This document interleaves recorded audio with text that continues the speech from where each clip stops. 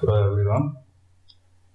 In this movie, I'm gonna discuss how to use DB function in Excel, which is basically used to find depreciation value using fixed declining balance method. That is what this DB represents, declining balance.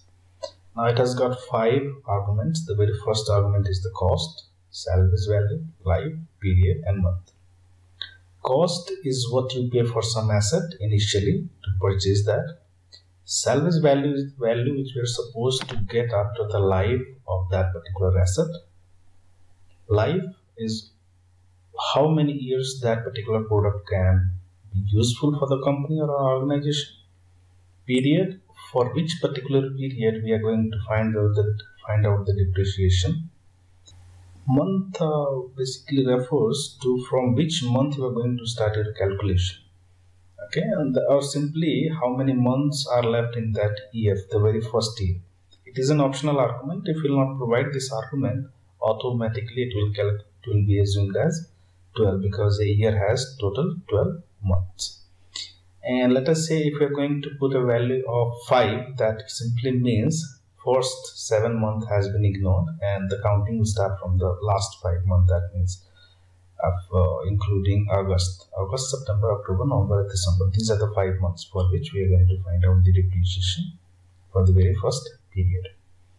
Now what does it return? It simply returns depreciation in a given period, and that simply means if you are going to put value 1 here, that means you will get depreciation for the first year.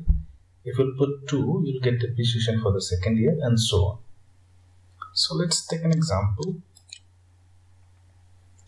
In this particular problem, you are asked to find the depreciation for an asset with an initial cost of 100,000 rupees.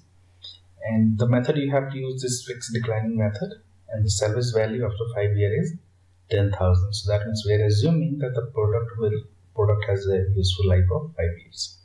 So I'm going to write down this value in a separate cell so that I can link them. Initial cost is 100,000. Salvage value is 10,000.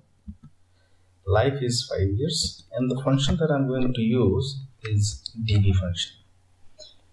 Now 0 year basically represents when you're going to purchase that and the year hasn't started to begin yet, and that means depreciation is going to be 0 and asset value is exactly equal to the initial cost of the product.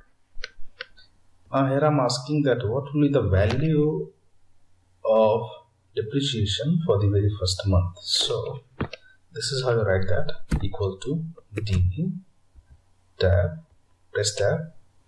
Now the cost is this one, and I'm going to fix this cell by pressing F4, comma, salvage value, this one C9, and press F4 again, comma, life is 5 year, comma, and period. I'm going to find the depreciation value for the very first year, so I'm going to link this with this cell, and I will not fix this cell because I want to fill this formula all the way up to this point. So I'm not going to fix this. Meanwhile, we forgot to fix this cell, so I'll select this and press F4, period, comma. There is no mention of month in this particular problem, and that simply means that the calculation is going to begin from the very first month, January, and the default value will be 12 in a year. So either you can write 12, or even if you will not write 12, it will give you the same value. Okay, so after 1 year, the depreciation value for the very first year depreciation value is 36,900, and that is this is what I was saying, that even if you write comma 12, it will give you the same value. Okay, now initially the asset value was 100,000 rupees, and after first year the value is going to depreciate. The value of asset is going to be depreciated by this amount. So the value remained of the remaining value of the asset of first year will be equal to this much, which is actual value minus this one, which is this much, 63,100. I'm going to drag all the way up to this point. So in the very first year, value will be depreciated by 36. In the second year, the value will be depreciated by 23,000. In the third year, value will be depreciated by 14,000 and so on. I'm going to drag this value, drag this till this point, okay?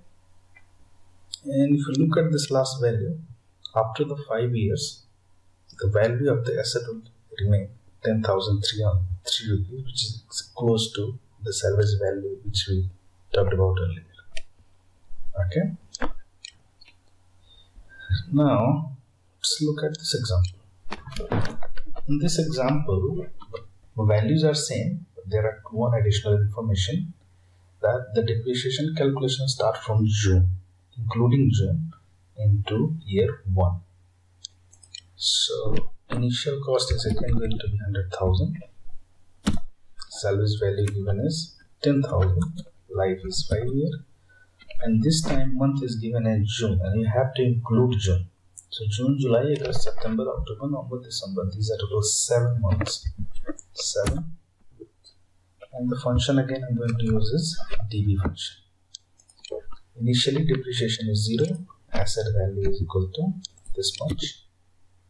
In the very first period, equal to DB cost plus F4, comma, salvage value plus F4 again, life is 5 years plus F4, comma, month is going to be 7 plus F4. Okay, we forgot to mention period. Period is this month, this one, and this period is not going to be again fixed, comma, month is this one, and this is going to be fixed. Bracket close, enter. And if you drag this down all the way up to this point, you can see in the very first period the depreciation is 21,000, and the second one it is going to increase 28,957. And that's simply because depreciation is only being calculated for this 7 months in the very first period, and that is the reason why this is lower as compared to this one. And if you look carefully, you'll find that I am using the 6th year as well. In the problem, it has been asked to find the value. It has been asked to find the depreciation for 5 years. The 6th value is there because the product has a life of 5 years, and 5 years simply translates to 60 months. Now in the very first year I'm only taking 7 months, and in these 4 year I'm taking 48 months into account. So 48 into 7, 48 plus 7 is equal to 55, and therefore the product still has a life of 5 months. And that is the reason I'll have to go into the 6th year as well. So that means this is the depreciation, the 6th year for the very first 5 months. Okay. Now after the first year depreciation, the asset value will become 100,000 minus this value, which is 78,475. Drag this value all the way up to this one, and you can see after the 5 years, the value of the asset remains around 10,000, which is what it has been said in the problem. So that is how you calculate depreciation using the declining balance method. And you can notice that whenever you have a month, you'll have to increase 1 year by this much. Now just to give you a sense, let me quickly see how this is. This can be visualized on a scatter plot. Just have a look. Now this is not a straight line. If you remember the last lecture in SLN, when you use SLN method, you get a straight line, but this is not a straight line. And you can see the values are dropping very fastly initially, and as it is going later in its life, you can see it's becoming very flat. So that simply means in declining method, fixed declining balance method, the value of asset depreciate very quickly initially in its life, and then as it progresses life toward its end, the depreciation becomes very low year by year. Now If I remove this, what will happen if I change this month to 12? You can see I'm getting error here. The reason is the moment you make it 12, it simply means that now each year has 12 months. Even the very first year has 12 months, and that means it will not go to sixth year for depreciation. All the depreciation will happen only in these 5 years. That is what we mean by fixed declining balance method when we use this one. It's a bit confusing initially, but if you are a student of statistics, you will learn that later on. Okay, thank you.